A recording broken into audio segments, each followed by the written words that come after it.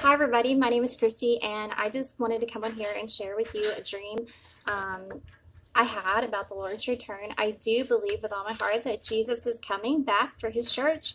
I do believe that we have something to be excited about because we are supposed to be excited because Jesus is coming back for his church.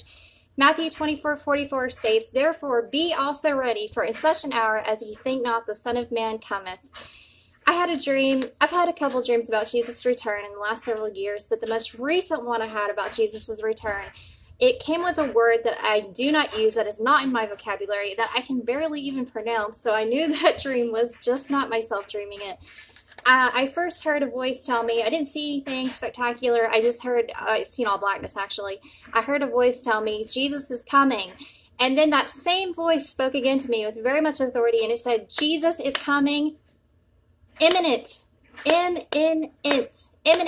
And I was like, imminent. I could barely even pronounce imminent. I said imminent. I had to literally have that sound put in my ears several times, so I was like, imminent. It was just a word that I've never used before, and so I actually wrote it down here. Imminent. I don't know if you can see it because it looks like it's backwards on my camera.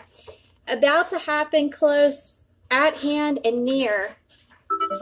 So, like I said, that's a word that I don't use. Imminent is something, a word I've never used in my life. I didn't even know what it meant. I had to look it up, and it meant it's about to happen. It's hanging over us.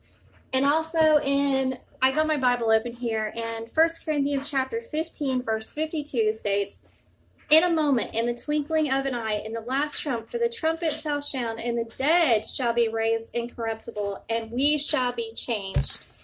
And there was one more verse I wanted to give you tonight before I close this. Acts 2:17. "And it shall come to pass in the last days, saith God, I will pour out my spirit upon all flesh, and your sons and your daughters shall prophesy, and your young men shall see visions, and your old men shall dream dreams."